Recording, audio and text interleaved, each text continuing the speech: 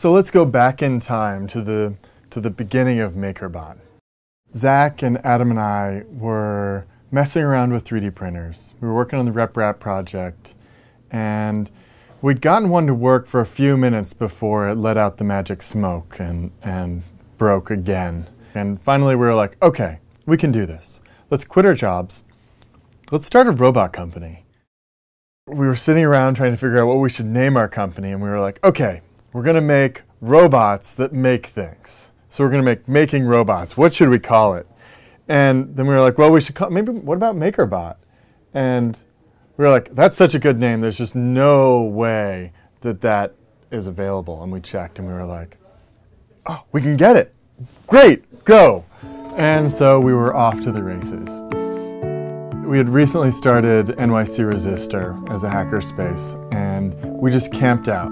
We literally got 2 cases of ramen, and we started drinking caffeine and staying up late and prototyping. Right now, what's happening as we are talking to you, our first generation MakerBot, the first MakerBot to ever spit anything out, is currently spitting something out. I think it was done at like 8 a.m. and I had a flight at 10 a.m. to South by Southwest. So we chucked it in a Pelican case and I went to South by Southwest and just went to bars with the MakerBot and started printing out shot glasses, and that's how we launched MakerBot. Then we put it up in the store.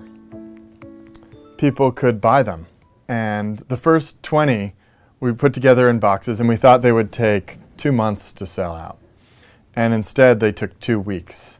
And we were like, okay, here we go. At that time we were looking at every sandwich as if it was more robot parts. We'd be like, we could order more robot parts if we didn't have to eat.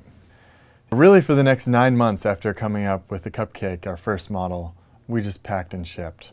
We started out in Jake Ludwig's office. He gave us a corner, and within 3 or 4 months we had taken over the whole office, and he was like, my lease is up, I'm letting go of this place. And we were like, okay, we have to find a real space to do this. Okay, so we are on 3rd and Bergen, and then we've got a really straightforward door here. Called them up, we moved in, and we were like, 5,000 square feet. This is gonna take us years to fill up. And then like 2 months later, it was full. We hired an employee. That was kind of a big deal. And 3 years later, we're 85 people, which just boggles my mind.